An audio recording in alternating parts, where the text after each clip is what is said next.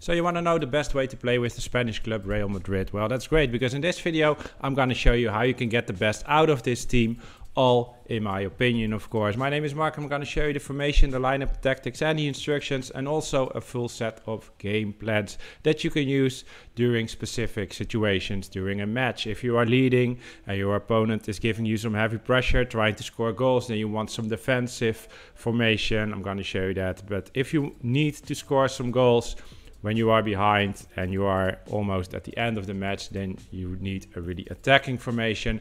I'm also having that for you. So watch the whole video, try it out yourself, set up everything the same like I did. Try it out yourself for at least 5 matches. And after these 5 matches, please promise me that you will come back to this video and you are gonna comment how you did. Let's make that deal. Before I begin, I would really appreciate it if you would leave a like. It will help my channel to grow and rank my videos higher on YouTube. And if you're new to the channel and want to find your way back really easy, make sure you are subscribed with notifications on. I'm doing lots of videos like this, also for other clubs. I'm doing tutorial videos, tactic videos, all kind of stuff, also in RTG and Ultimate Team. So let's start with the formation for Real Madrid, and it is the 4-3-3 false number 9 formation. We are starting with the goalkeeper Courtois, of course. Then we have Militao as a right defender, Rudiger, Alaba are the center backs, and Mendy is the left defender. Tchouaméni is the central defensive midfielder.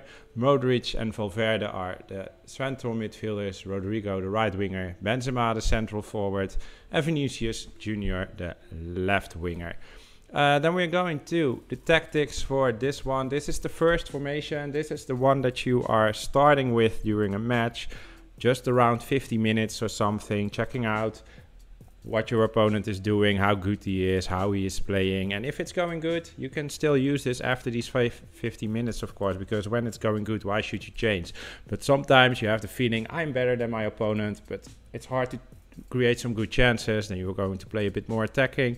Or you think, well, my opponent is a bit better than me, then you're playing a bit more defensive, maybe some counter-attack football, stuff like that. But this one is just the first one to start with. The defensive style is balanced, 45 width, 45 depth. Build-up play is also balanced. Chance creation on direct passing. The width is 50, plays in the box 4 bars, corners and free kicks both 2 bars. So nothing special here, just a pretty default formation to start with. Then the right defender, the instructions, stay back while attacking. Rudiger and Alaba are default, and Mendy the same like Militao, stay back while attacking. Then we're going to Tchouaméni, the defensive midfielder, cut passing lanes, stay back while attacking. Then we have Modric, he is just default, didn't change anything. The same for Valverde, just default. Rodrigo, only thing I changed for him is chance creation on free roam. Benzema, only thing I have for him is stay forward. And Vinicius Jr., free roam and get in behind. All right, this is the formation that you want to start with. After that, I'm going to show you the more attacking formation. If you think I'm a bit better than my opponent, but it's hard to create chances, then you can switch to this one. It's the same formation, the 4-3-3 number 9. Same lineup, sorry. The tactics are a bit different. Press after possession loss. So when you are losing the ball, your players are going to press and try to get the ball back as soon as possible. And yeah, lots of players that you are playing against are not that good to play around these pressure football. Some are, of course, but not everybody can do that. So you can try this out. You are playing higher on the pitch with 60 on depth. The width is still 45. So higher on the pitch, some pressure. If you lose the ball, try to recover it as soon as possible. And yeah, maybe you can go attack really fast again. The build-up play is long ball, so a bit difference there. Chance creation on direct passing still. The width is 30. Plays in the box, 5 bars. Corners and free kicks both 2 bars. The instructions, stay back while attacking. For both, for Militao, sorry. Mendy, balanced attack and overlap run type, so he can go forward if he wants. He's a really good attacking fullback, of course. What that will do, when Mendy is going forward and Militao is staying back, then Alaba is going a bit more to the left, Rudiger is going a bit more to the left, and also Militao is going a bit more to the left. So you are basically playing with 3 defenders on that time, but Mendy is still playing as a left defender, so when you lose the ball he will come back and play as a left defender, and then you are with 4 defenders. And yeah, but when he is really high on the pitch, then these 3 guys are playing more like a 3 defender formation, so keep that a bit in mind. Then we're going to Tchouaméni, cut passing lanes, drop between the defenders and deep lying playmaker. So when you have the ball, Mendy go forward, you have Alaba here, you have Rudiger here, Tchouaméni will go a bit back, drop between the defenders, so you have 3 center backs and Militao is still over there. So you have a bit variation in the build-up with this one. Then we're going to Modric, stay on the edge of the box for the cross is the only thing I changed in this one. Valverde, he is just default, so didn't change anything. Rodrigo, still on free roam. Benzema, still on stay forward. And Vinicius Jr., free roam and get in behind. Alright, then we're going to the other formation. This is the defensive formation, and this is just another formation, not more attacking, not more defensive, but just another formation. Sometimes you have that during a match that you are with the formation that you are playing, it's hard to create chances, and yeah, then you need something different, not more attacking, not more defensive, but just different to see if that is working. So that is when you are choosing this formation. It's the 4-1-2-1-2 small formation. As you can see here, the narrow formation, I need to say. Let's go back to the lineup. The defense is the same, the midfield is the same, only Rodrigo is playing as an attacking midfielder, not as a right winger. And Benzema and Vinicius Jr. are playing as the strikers. Then we're going to the tactics. For this one, balanced, the width is 50, the depth is 50, just a bit wider than the other formation because this is a pretty narrow formation itself. So that's why I'm putting it a bit wider. Build a play, balanced, chance creation on direct passing. The width is 50, plays in the box 5 bars, corners or free kicks both 2 bars. Then the instructions. The right defender, stay back while attacking. The center backs default, and Mendy, the left defender, stay back while attacking. Tchouaméni, cut passing lane, stay back while attacking, and cover center for this one. Modric, he's just default. Valverde, the same, just default.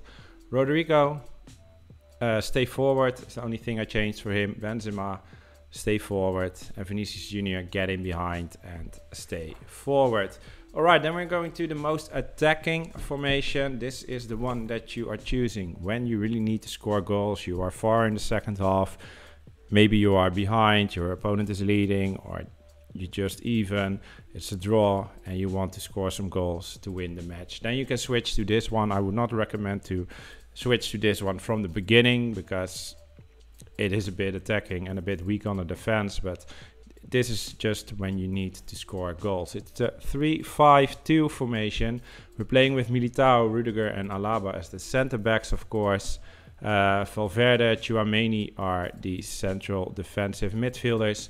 Rodrigo is the right midfielder, Mendy the left one. Modric is playing as the attacking midfielder. Benzema and Vinicius Jr. are the strikers. Then we're going to the tactics for this one. Press after possession loss, the width of 50 and a depth of 75, so really high on the pitch. Pressure if you lose the ball. I don't choose constant pressure. Lots of people are doing that, but I don't like constant pressure because your players are getting really tired, and that's not what you want, especially not at the end of the match, because you want to score some goals, because if your playing is really tired, then his passing is going to be awful, his shooting is going to be awful, his dribbling is going to be awful. So you don't want your players to get that tired that much. And also, if your opponent is good enough to play around your pressure, then you're lost, because you're only playing with 3 defenders, you're playing really attacking and you can counter attack, and then you're gone. So press after possession loss, just a few seconds after you lost the ball, you're gonna play some pressure. If you have the ball in that moment, There you can build up another attack, of course, and if you don't, then the players are going back and defend the normal way. Alright, build-up play is fast build-up, direct passing on chance creation, the width is 40, plays in the box 7 bars, so really much. Corners are free kicks. Normally I would not recommend to put this on 3 or higher, because you are really weak on the counter attack, but we need to score goals with this formation, so that's why I'm using them on 4 bars. Then we're going to the instructions. All center backs are just default. Valverde, he's just default. Tchouaméni, cut passing lane, stay back while attacking, so he's the most defensive midfielder. Come back on the fence and stay wide for Rodrigo. The same for Mendy, come back on the fence and stay wide. Modric, stay forward, is the only thing I changed for him. Benzema, default, stay forward is the only thing I changed, sorry, not default. Only stay forward, and Vinicius Jr. get in behind and stay forward. Then we are going to the most defensive formation. That's the 5-3-2 holding formation. As always, this is the one that I like the most, I need to say. When I need to defend my lead and my opponent is playing some heavy pressure football, trying to score goals, and I'm switching to this one.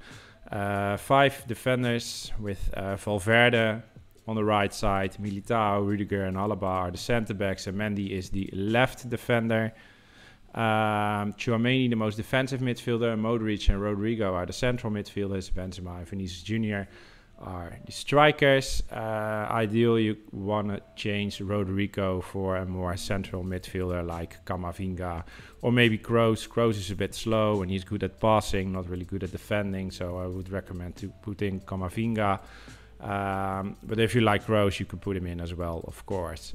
Then we're going to the tactics for this formation, and that is drop back, of course, on defensive style, because you want everybody to come back. The width and the depth, both 40. I would not recommend to go lower than 35.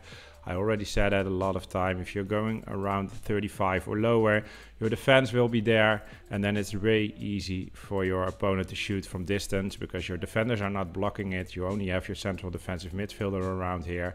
And yeah, shooting from distance can also be a goal, of course, especially with the Trivela shots. If your opponent is really good at shooting from distance, then it's easy to score goals. So I would not recommend to go lower than 35, but 40 is good for me.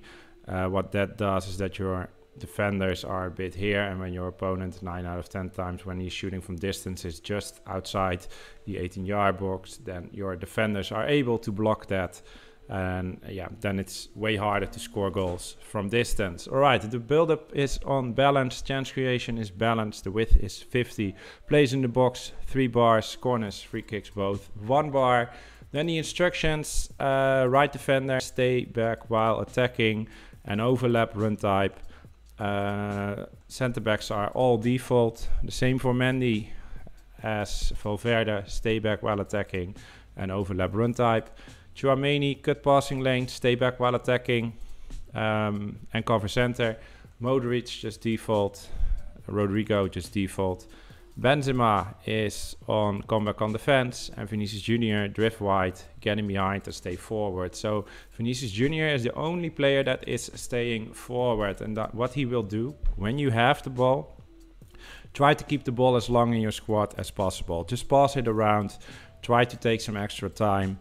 And yeah, 9 out of 10 times when you are switching to this defensive formation, it's around 75-80 minutes. So please try to take your time and yeah, keep the ball in your squad. But sometimes when your opponent is putting some heavy pressure on you, then there is some space behind the defense. So Vinicius Jr. is the only one who's staying forward. He is pretty fast, of course, and he is keeping 1 or maybe 2 center backs with him, so they are not going forward. That is a big plus from the stay forward for one player.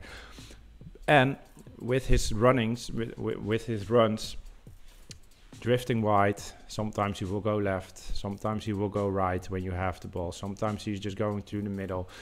Look at him, look at the mini-map if he's not in your screen, look at the mini-map, what runs he is making. And if he is running into a free space where no defender is, give him a high ball, a through ball or something, and try to create a really good counter attack for yourself. So keep that in mind when you have the ball. Watch Vinicius Jr., what he's doing, and yeah, use it if you can. Alright, this is it. This is the end of this video. If you try it out yourself, please let me know in the comments after around 5 matches what you think of these formations and what your results were. I'm really curious about that. Thank you very much for watching. Have a great day. Bye bye.